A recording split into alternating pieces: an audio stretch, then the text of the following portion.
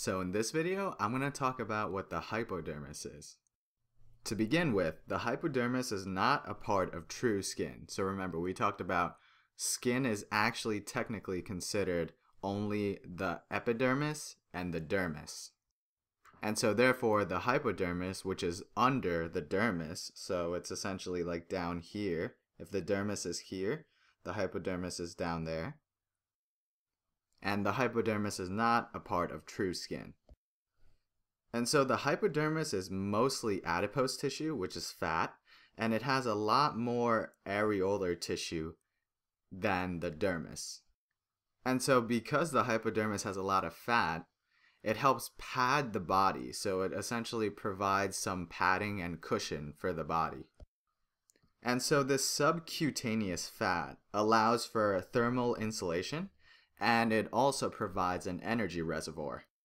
Because remember, fat has a lot of energy.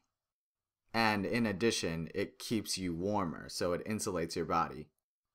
The hypodermis also helps your skin bind to the rest of your body. So the hypodermis is essentially the layer that's between your skin and other organs.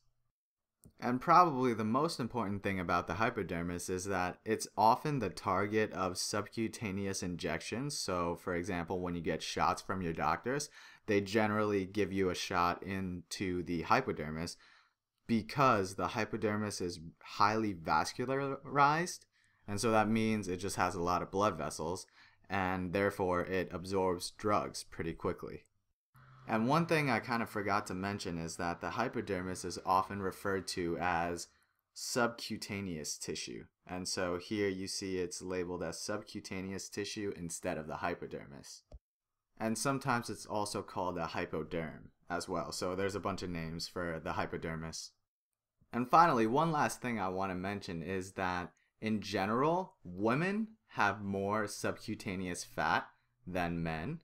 And then infants and elderly people have less subcutaneous fat than other people, and therefore they're going to be a little more sensitive to cold.